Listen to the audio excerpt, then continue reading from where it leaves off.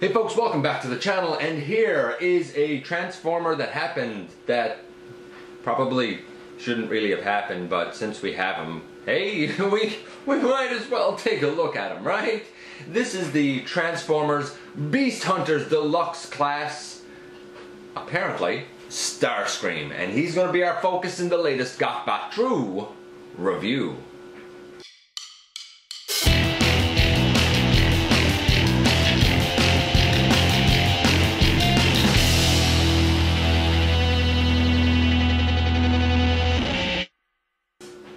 Hey guys, welcome back to the channel. I am your host, Dennis Moulton, aka GotBot. As always, I'm humbled that you are here.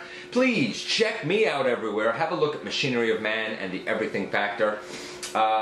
Why not spend some time on the channel, see what tickles your fancy, have a look at Season 1 of Universal Collision and a couple of other stop motions I've done in a lead up to Season 2.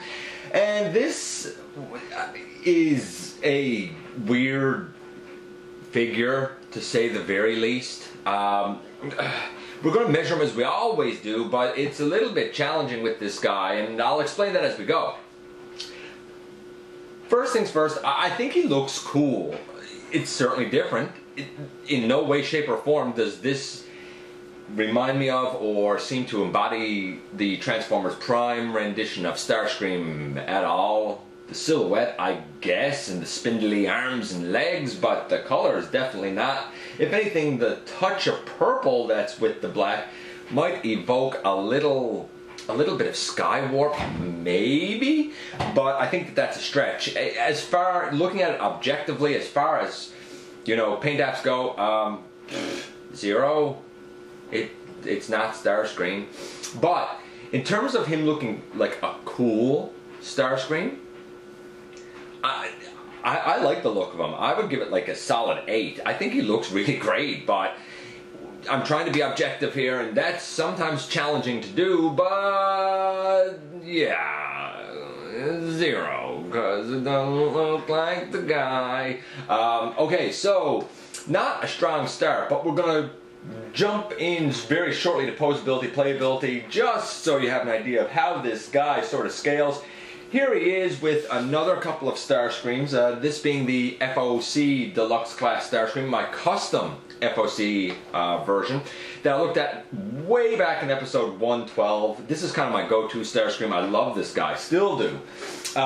Here he is with the, and I did not like this mold, largely because straight out of package, his legs literally fell off. I used a lot of floor polish to fix them. A lot of people love this mold. This is the RID Starscream.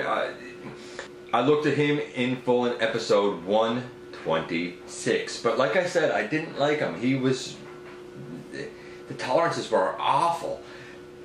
After doing the floor polish fix, he's pretty great now. I never bothered to get Skywarp because I was so disappointed in this. If you got a good copy of him or Skywarp or both, then hey, good on you, because it's one of those figures that I said should have been a good toy. Kinda like Steelbane. There's another awful one for you. Articulation for this guy. Well, we have an antenna. I don't really know why this piece is here. I don't see the point of it.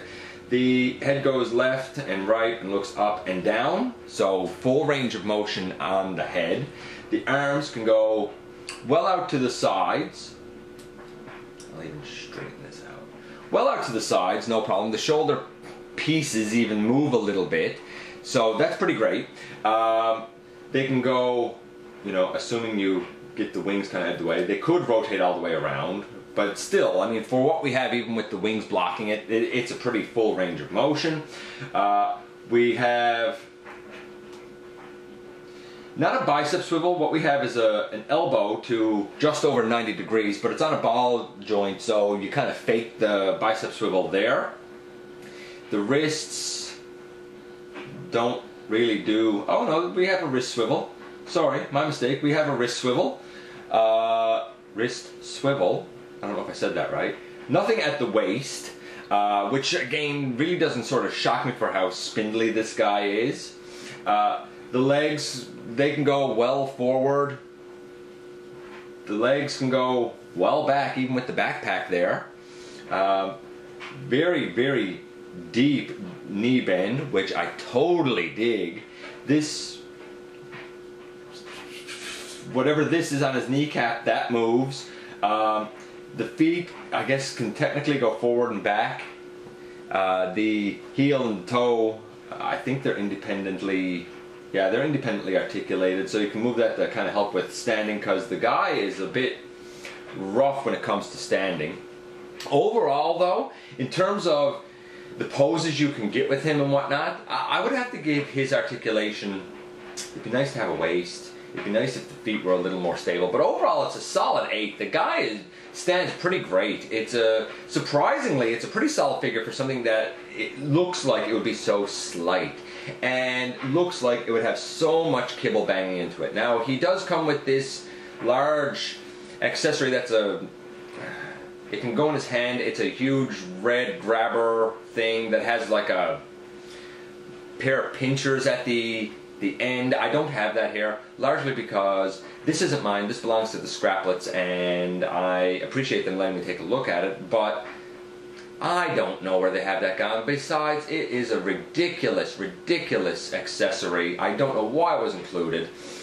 He does also come with his little shoulder missile pod things, and there's a couple of rectangular pegs on it, and those rectangular pegs, actually a couple of rectangular pegs, and maybe I should show this. I'll take him out of it and show this up closer. There's a couple of rectangular pegs right here, and you also have a couple of holes on the other side. The holes go over, I'm going to try to show this close too. The holes go over a couple of slots there on his arm.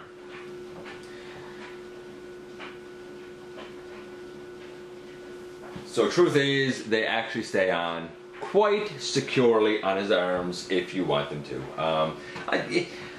I never understood why this guy seemed to have these like rockets on his arms rather than like your typical laser shooting null rays. I don't know. I never got it. By the way, for articulation, the wing pieces here can also move just a little bit. It's really for transformation, but it can help to get them out of the way a bit, and they do, you know, flex up and down just ever so slightly. So we're going to take these out of his arms. That's not supposed to happen. We're going to take those out of his arms, and if I can find the other one here, I will get it. And we're going to move right into transformation with this guy. Now, be warned, I don't have instructions, and I haven't changed this guy in a long, long time. So this might get a little bit rough at points. We shall see. I will say this as well. Originally, this is the second actually version of this figure. There was one that was bought, and me, being a butterfingers and fiddling with him during transformation, I actually ended up tearing off the entire chest section and broke it. The plastic is not that thick. He was replaced. This one has not been broken.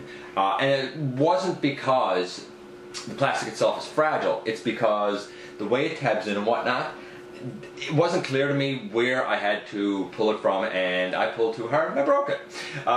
So that was my own dumb fault, I guess. So we take up his little antenna thing and we can close up his feet. By the way, if I do something wrong here, please feel free to point it out to me, because like I said, I don't have instructions. It's been a long time since I've done this guy. The backpack, we take that off, and the head, actually, I guess we'll take the backpack off. We'll straighten out the arms there as well. So we'll do that much for now. Now, it's down here where I ended up accidentally, I guess, pulling it out. This whole chest piece tabs in rather tightly, and because it tabs in so tightly, it doesn't always make it easy to unpeg it. So I'm gonna try here now, and we'll see. We'll see how I go. There you go. Because I was trying to bring it up from the sides, if I'm not mistaken. The head, what do we do with the head? There you go. The head comes back through a little opening here in the backpack. That's what I thought. The head kind of, you swivel it back like he's looking up toward the sky, and you bring it through an opening there in the backpack. When you lift out the chest, I made a mistake here, so I'm going to go back and kind of remedy it now. When you lift out the chest, you actually need to angle it up so that this section right here, which is actually the dome of the cockpit, I'm going to back this up a little bit, which is actually the dome of the cockpit, locks in. Then, when you come to the back where you had it lifted out, there's a black hinge in here. You straighten the black hinge out, and then you bring the back up over and bring this piece down. Now you have the top of the jet. Pretty much done. So we take the legs, and they're on a hinge here that swivels all the way back. Straighten out the legs thusly. What we have is a couple of pegs on the legs that are going to go pegged in, but you see, as of yet, there's nothing to peg them into. That's because though you start to angle the legs back, you don't bring them back all the way. There's a hinge here at the shoulder, and you fold in the arm, and you fold in the arm. I've never been sure what to do with these shoulder sections. I've always just sort of pressed them forward, but we have the arms in here now. Okay, and not only do we have the arms in here now, but the arms have, I guess I should have shown this before I pushed it up. The arms have little tabs on the inside of the forearms that go up into little slots on the black. So it does lock them into place. You bring that one up, and you bring that one up. And they both should lock in just like that. Now, if you have the arms positioned correctly, you're going to have the two I guess holes on the forearms facing the bottom of the plane, and you're going to have on the side of the arm you're going to have opening a little rectangular, I guess, slot like right there. We're going to take the legs out to the side like that. You'll kind of know, like, you're sort of splitting the legs, but they're not at a 90-degree angle or anything going down. They're at this sort of an angle going down. When you do that, what you're going to end up having is a tab on the leg that'll go into the slot that's on the arm. We'll lock that one in, and we lock that one in. Oh, this one came out. Like that. And now these feet that we put together, you take those out to the side. I wonder. Yeah, you take those out to the side, and in the end, here you go, you have Starscream, if I'm not mistaken, unless I've done something terribly wrong, in his plane mode. The little rocket pieces, now you'll see on the wings that we have two rectangular openings. The little rectangular pieces that I pointed out to you earlier go in there.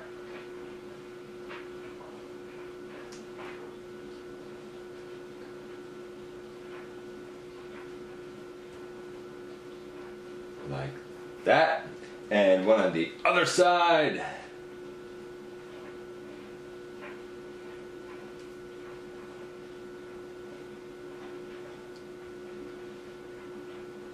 Like that. If let's say the knee pieces were left out, you can put them in. These pieces here, you can sort of angle them how you want. They're supposed to be ear intakes, so I would angle them back so that they're kind of tight on his leg. And here's what the underside of him should look like if you have everything lined up correctly. And here's what the top looks like. And the side. Does he have a landing gear? He does have a little landing gear that you can pull down right here, so he can rest like that. I think it's a cool looking plane mode. I still don't know why this antenna piece was here. I don't know if it's true to his plane, and I probably don't have things lined up perfectly correctly because it's not staying down there. It is soft rubbery plastic, if I'm not mistaken. No, it's a harder plastic, but it feels very, I don't know, very slight. I think it's a cool looking plane mode. The transformation to get here does of course have a robot on the bottom, but because it's all sort of flattened out, I think it's an interesting way to handle it so that it's still relatively sleek, all things considered. I said the paint was a 0. I said the articulation was an 8, which made this guy about a 4. The transformation is pretty good. It's just, I feel like that everything is so slight and small and thin on him that you need to be careful with it. I'm going to score that a 7. It's interesting. It's pretty cool. Everything tabs in nicely.